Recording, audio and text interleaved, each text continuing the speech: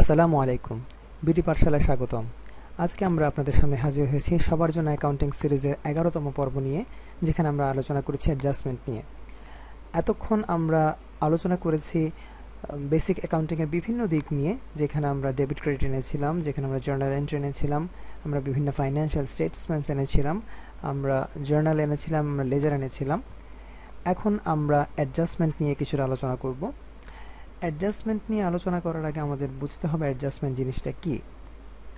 আমরা একসময় trial balance পড়েছিলাম, যেখানে আমরা জানি যে ডেবিট এবং ক্রেডিটের অবস্থা কি, একটা কোম্পানির অ্যাকাউন্টসে টোটাল ডেবিট এবং টোটাল ক্রেডিট ইকুয়াল হচ্ছে কিনা সেটা জানার জন্য আমরা যে একটা স্টেটমেন্ট তৈরি করি, সেটাকে আমরা বলেছিলাম ট্রায়াল ব্যালেন্স। এই ট্রায়াল ব্যালেন্স থেকে আমাদের বিভিন্ন তথ্য নেওয়া সম্ভব হয়, আবার অনেক সময় নেওয়া সম্ভব হয় না। কেননা যখন একটি কোম্পানি নির্দিষ্ট পিরিয়ড পরপর ট্রায়াল ব্যালেন্স তৈরি করে, অর্থাৎ ফাইন্যান্সিয়াল স্টেটমেন্টগুলো তৈরি করে, তখন তাদের কিছু ইনফরমেশন গ্যাপ থেকে যায়, কিছু ইনফরমেশন ল্যাক থেকে যায়। সেই সব ইনফরমেশন ফাইন্যান্সিয়াল স্টেটমেন্ট তৈরি করার আগে ট্রায়াল ব্যালেন্সে অ্যাড করে নিতে হয়, ট্রায়াল ব্যালেন্সকে আপ টু ডেট করে নিতে হয়, যার ফলে আমরা সঠিক তথ্যটা পাবো আমাদের ফাইন্যান্সিয়াল স্টেটমেন্ট থেকে, অর্থাৎ ব্যালেন্স শিট থেকে বা ইনকাম স্টেটমেন্ট থেকে আমরা সঠিক তথ্যটি পাবো।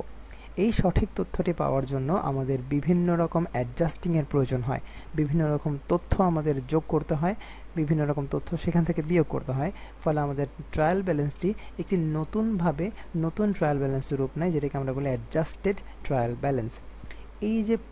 এই যে প্রক্রিয়াটা, এই প্রসেসটাকে আমরা বলছি অ্যাডজাস্টিং, আর এটিকে আমরা নাম দিয়েছি অ্যাডজাস্টমেন্ট। এখন আমরা জানবো কেন ট্রায়াল ব্যালেন্সে বিভিন্ন তথ্যের গ্যাপ থেকে যায়, কেন আমাদের এই অ্যাডজাস্টমেন্ট প্রয়োজন।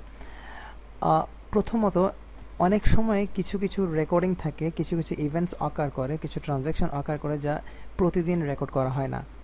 যেমন সাপ্লাইজ, একটি কোম্পানিতে বিভিন্ন রকম সাপ্লাইজ থেকে আমরা একসময় সাপ্লাইজ নিয়ে যখন আলোচনা করেছিলাম, তখন আমরা জেনেছি যে একটি কোম্পানির বিভিন্ন স্ট্যাপলার্স, রুলার্স, কলম ইত্যাদি ছোট ছোট জিনিসগুলো, যেগুলোকে আমরা সাপ্লাই বলে জানি, এইসবের যে নতুন অ্যাড হয় বা এক্সপেন্স তৈরি হয়, এগুলোর পেছনে খরচ হয়ে যায়, সেই সব তথ্য রেগুলারলি ডেইলি বেসিসে কখনো অ্যাড করা হয় না, অ্যাকাউন্টস বুকে অ্যাড করা হয় না।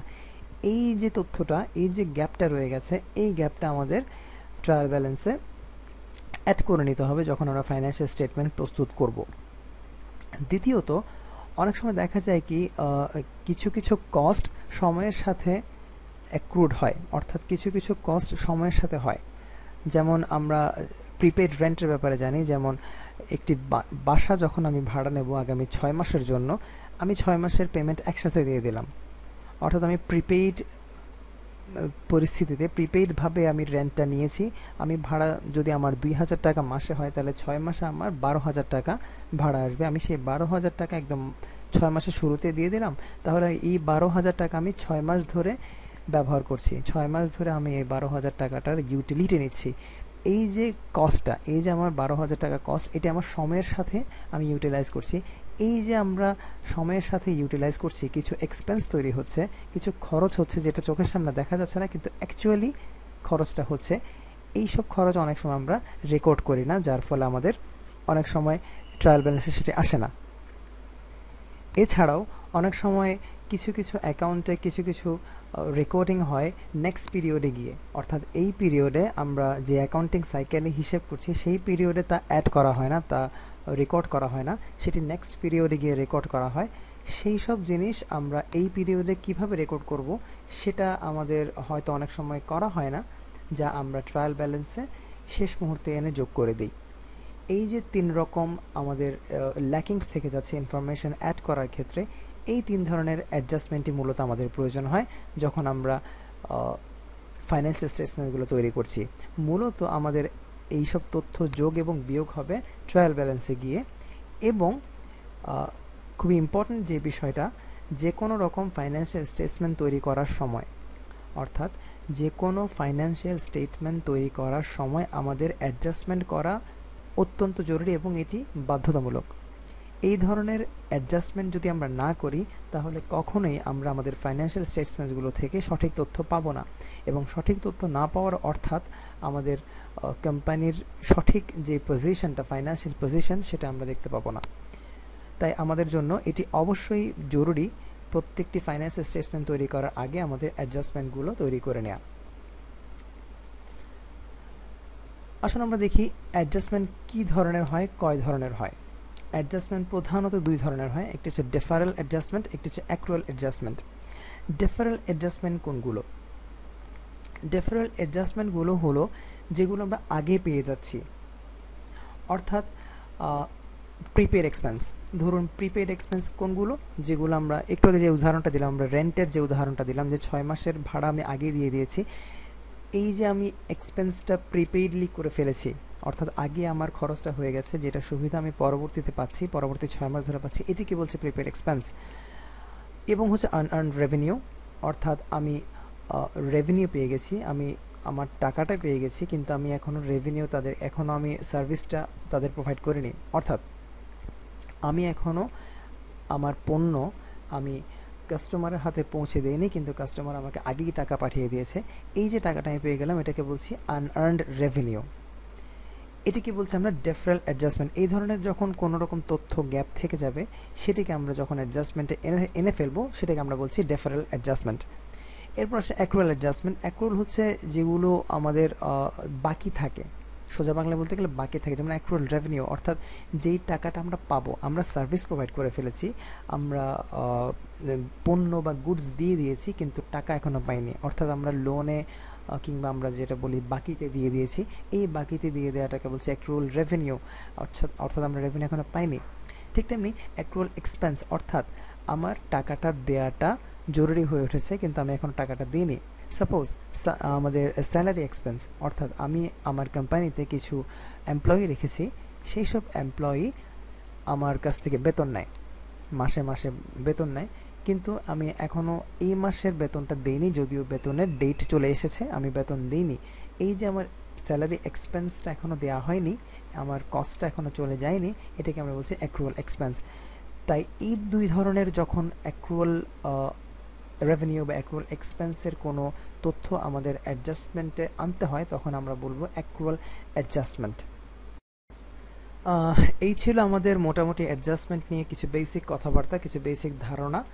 এখন আমরা সরাসরি চলে যাব একটি প্রবলেম সলভিংয়ে, যেখানের মাধ্যমে যে এই প্রবলেমটা সলভ করে করে আমরা অ্যাডজাস্টমেন্ট সম্পর্কে আরও কিছু অতিরিক্ত এবং ক্লিয়ার ধারণা পাবো ইনশাল্লাহ। এখানে আমরা দেখতে পাচ্ছি একটি ট্রায়াল ব্যালেন্স দেখা যাচ্ছে। আমরা আগে এই ট্রায়াল ব্যালেন্সের সাথে পরিচিত হয়েছি, যেখানে আমরা অনেকগুলো অ্যাকাউন্টস হেড দেখতে পাচ্ছি, যেমন cash, supplies, furnitures and ফিক্সচার্স, accounts payable, capital, service revenue, salary expense, unearned service revenue, prepaid insurance, insurance expense, depreciation expense, অ্যাকিউমুলেটেড depreciation, supply expense এবং টোটাল। দেখা যাচ্ছে ডেবিট এবং ক্রেডিট সমান। পাশে আমরা কিছু ইনফরমেশন দেখতে পাচ্ছি, যেমন supplies on hand 30,000, insurance expires 2,000 per month, depreciation expense to 2,000 per month, half of unearned service revenue earned. আমরা যখন কোনো ট্রায়াল ব্যালেন্সের সাথে অ্যাডজাস্টমেন্ট যোগ করব, তখন আমাদের কিছু অ্যাডজাস্টমেন্টের জার্নাল বোঝা উচিত। এই যে আমরা এখানে অ্যাডজাস্টমেন্ট ইনফরমেশন দেখতে পাচ্ছি, এই ইনফরমেশনগুলো একজন অ্যাকাউন্টেন্ট যখন কোনো ফাইন্যান্সিয়াল স্টেটমেন্ট তৈরি করতে যান, তখন বিভিন্ন অ্যাকাউন্টস হেড থেকে, বিভিন্ন ভাউচার থেকে বা বিভিন্ন এমপ্লয়ি থেকে তথ্যগুলো সংগ্রহ করে নেন, যে এই মুহূর্তে কি কি তথ্য আমি পেতে পারি, কি আমার কাছে আছে, আমার কি খরচ হয়েছে, যেগুলো আমার ট্রায়াল ব্যালেন্সে আসেনি, যেগুলো আমার এই যে এক্সিস্টিং ট্রায়াল ব্যালেন্স, এই এক্সিস্টিং ট্রায়াল ব্যালেন্সে কি আসেনি, সেটি আমরা যখন জেনে নেব, এই তথ্যগুলো আমাদের কাছে তখন চলে আসবে। তা এখানে আমরা এক্সাম্পল হিসেবে দেখতে পাচ্ছি 4টি তথ্য আমাদের কাছে আছে। প্রথমটি হচ্ছে সাপ্লাইজ অন হ্যান্ড 30,000, অর্থাৎ সাপ্লাই আমাদের হাতে আছে এখন 30,000। দ্বিতীয় তথ্যটি হচ্ছে ইন্স্যুরেন্স এক্সপায়ার্স 2,000 পার মান্থ, অর্থাৎ প্রিপেড ইন্স্যুরেন্স 2,000 টাকা করে প্রতি মাসে আমাদের কাটা যাচ্ছে, অর্থাৎ আমরা প্রিপেড রেন্ট যেমন করে হিসেব করেছিলাম যে একসাথে আমরা পেমেন্ট করে ফেলেছিলাম 6 মাসের জন্য, ঠিক তেমনি আমরা ইন্স্যুরেন্সের যে প্রিমিয়ামটা, সেটি আমরা একসাথে পেমেন্ট করে ফেলেছি। আমরা ধরে নিচ্ছি আমাদের অ্যাকাউন্টিং পিরিয়ডটি 6 মাসের। নোট করুন, আমরা ধরে নিচ্ছি আমাদের অ্যাকাউন্টিং পিরিয়ডটি 6 মাসের। এই কারণে আমাদের যেই ইন্স্যুরেন্সটি হচ্ছে, আমরা যে প্রিমিয়ামটা নেব সেটি 6 মাসের জন্য।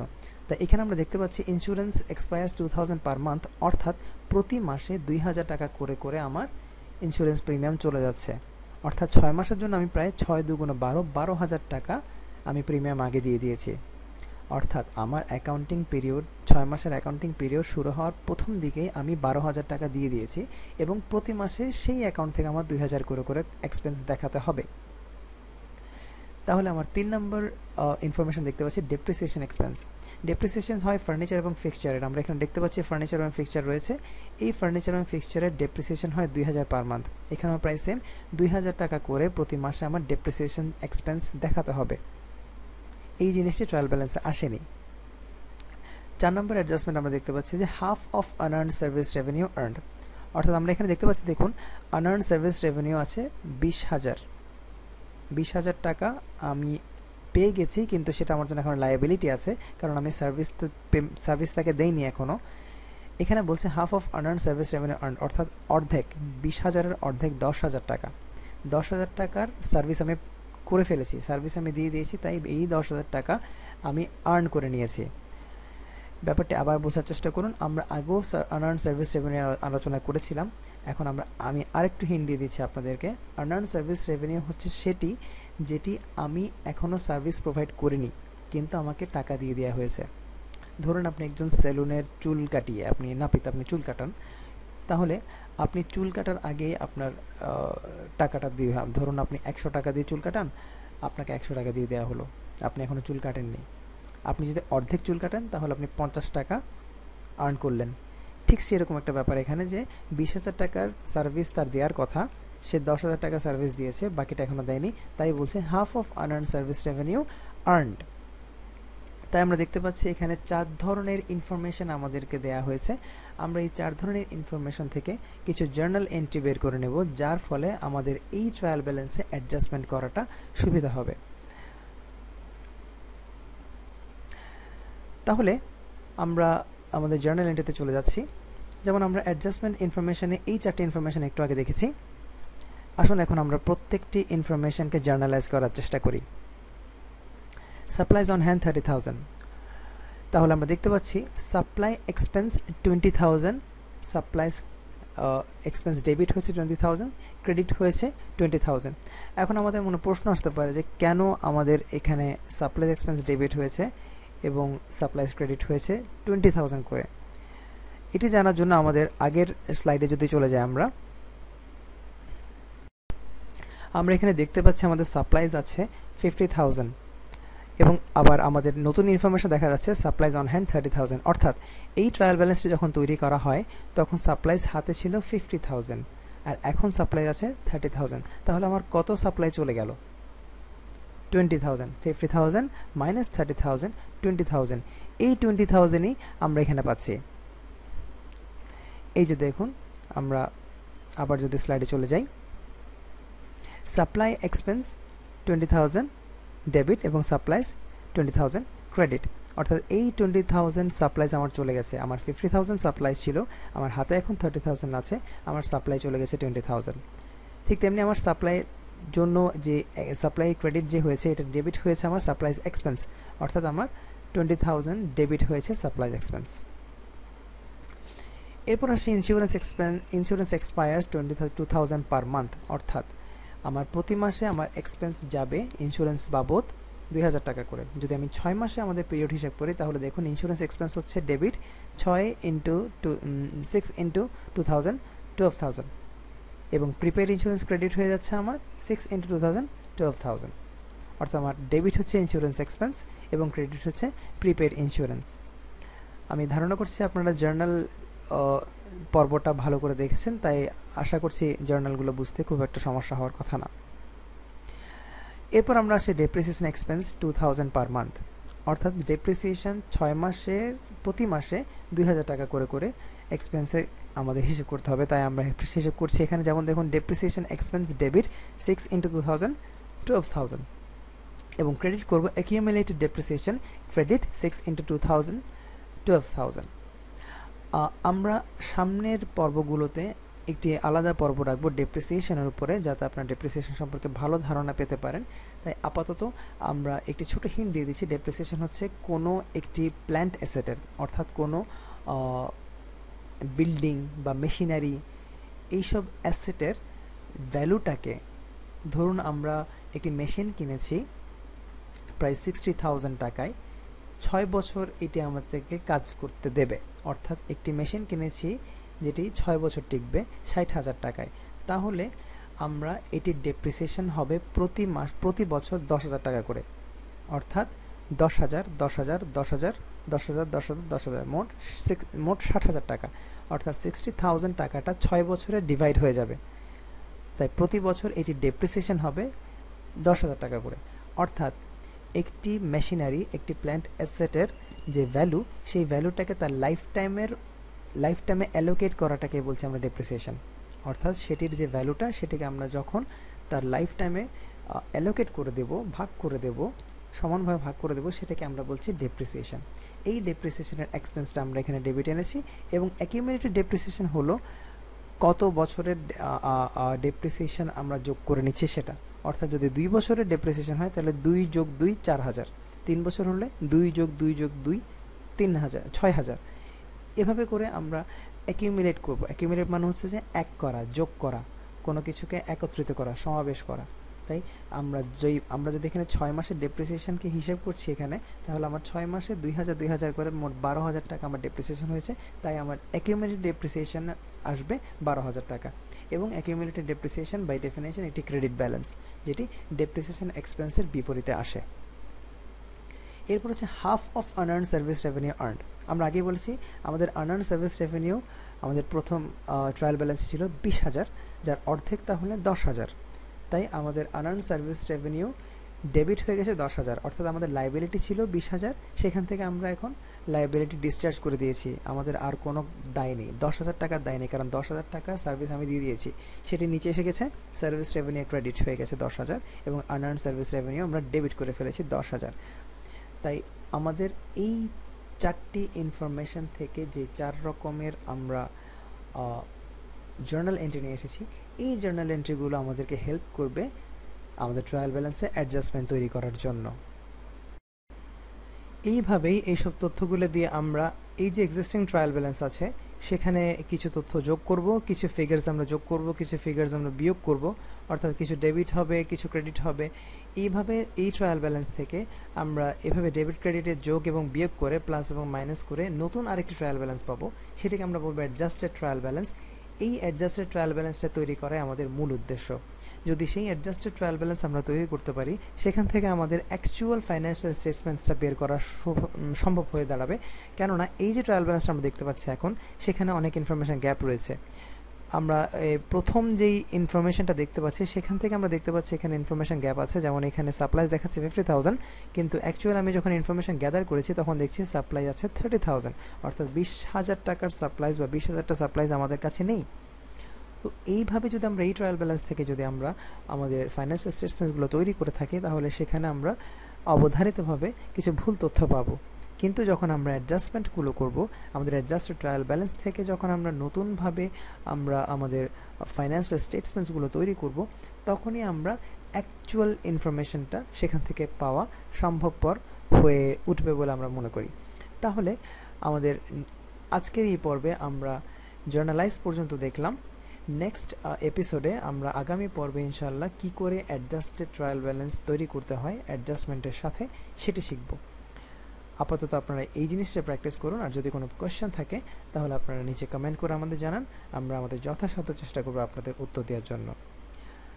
তো আগামী পর্ব দেখার আমন্ত্রণ জানিয়ে এখানেই বিদায় নিচ্ছি। আসসালামু আলাইকুম রহমতুল্লাহ। বিডি পাঠশালার সাথে থাকার জন্য অসংখ্য ধন্যবাদ।